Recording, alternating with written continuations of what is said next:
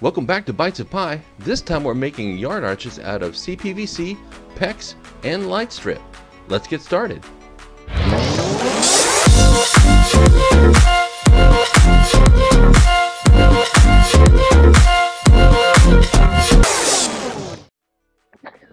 So we're talking about our smaller arches and the different materials that we use to make these smaller arches.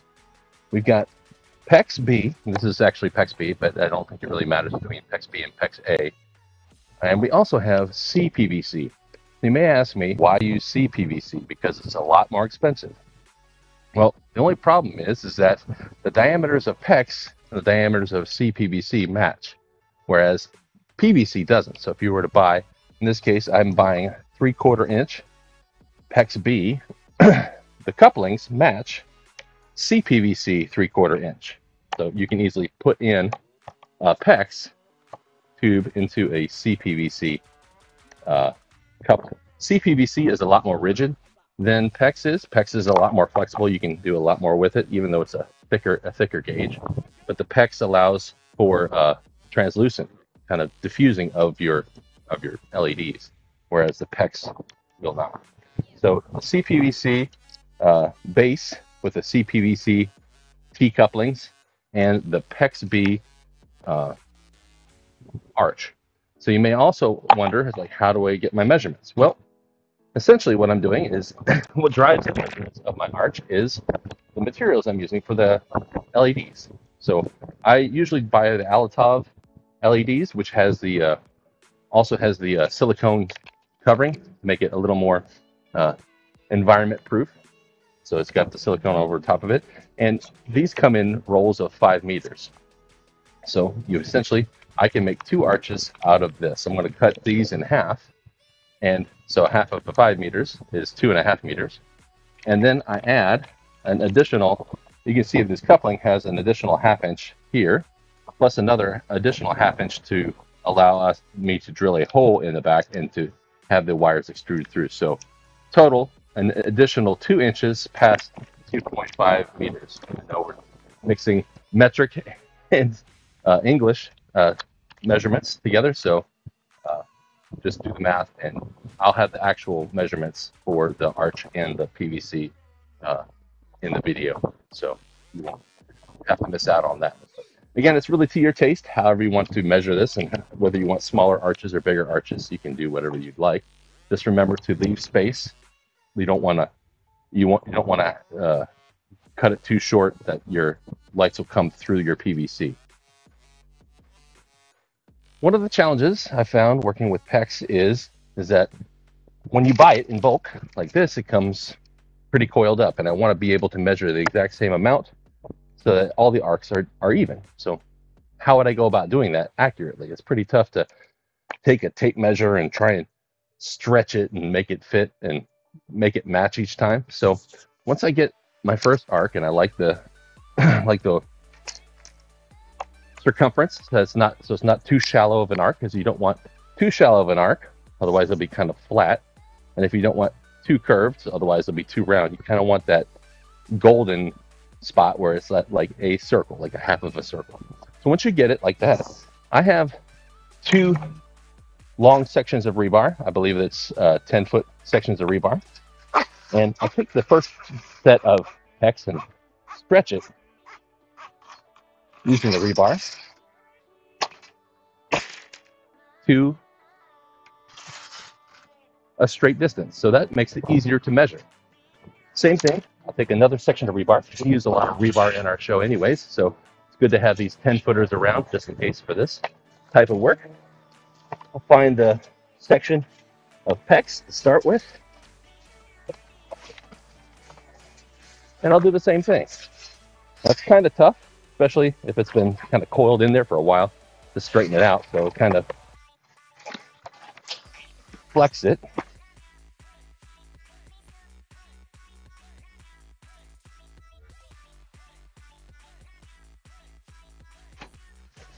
I tried different methods like heating it up using a hot air gun, and it didn't seem, I mean, it worked a little bit, but PEX is already flexible, and having a straight line measuring a straight line is a lot easier than measuring a curve.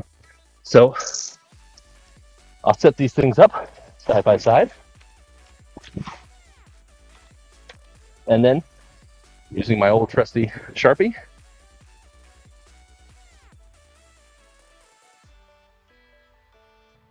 I mark how much I want to cut off. Now that I've marked it, I'm going to shift to my cutting tool. Now you can cut PEX with a lot of things. There's cutter tools and grinder tools. You can even use a regular saw. My favorite is a circular tool like a Dremel, but it cuts through PEX as well as pretty much anything. I'll also share with you a little bit of wisdom from my father. Whenever you're using a power tool and you have an extension cord, it's good to kind of like loop your cord around this way and then bring it back together so that any tension that happens on it happens on the overlap and it doesn't pull your cord out. So just a little extra tip. Now that I've got this, I want to pull out enough rebar so that I won't cut the rebar. I'm not looking for cutting the rebar, so I'm just going to pull the rebar out far enough to where I marked it and then make my cut. And you also notice I'm using eye protection whenever you're using a rotary tool. Always good, because you never know, something can come back and hit you in the face, and that would not be good.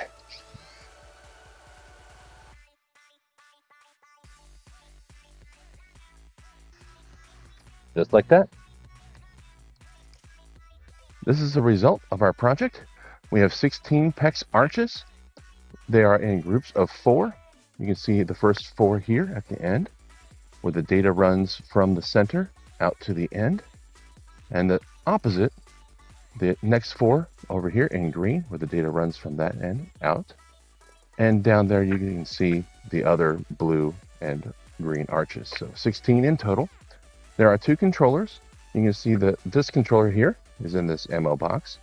The data is flowing out here from the center, out, down, across the strips out to the end. And we also have a power cable that goes from here out to the end so that we power inject there at the end of the arches. So fairly simple. We zoom in here closer, you can see the data and the power injection, and then you can see a power line running all the way down to the end of the arch to power inject there. So we have enough to power these 5-volt arches. In order to conserve the X-Connect or Raywu connectors, we actually have Raywu instead of X-Connect.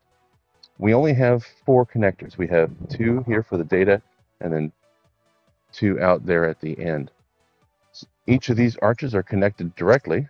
So if you can see here, we wire one side, or we solder the wire from one arch right to the other, and they fold up on themselves for storage. So we can group them in groups of 4. Also, we have down here, you can see here, how do we keep the arches on? We chose not to PVC them on or use PVC cement or anything. We're using a hairband. So we're actually pulling the arch down here with a hairband sticking out of the PEX and wrapping it around the CPVC to keep it anchored to the bottom piece. And we're not doing anything very sophisticated. We're just simply have a 1-foot rebar pounded into the ground with a couple inches sticking out, and we just stick that back over the arch. So fairly simple to install, and I've pulled it out over here. I'll fix that later. But overall, fairly straightforward. Well, there you have it. We've just built some awesome light-up arches using PEX, CPVC, and LED light strips. If you enjoyed this project, be sure to give that video a thumbs up and subscribe to our channel for more tech-savvy DIY projects. Remember, whether you're a seasoned maker or just starting out, there's always something new to learn and create. Keep tinkering, keep innovating, and most importantly, keep the bites of pie flowing.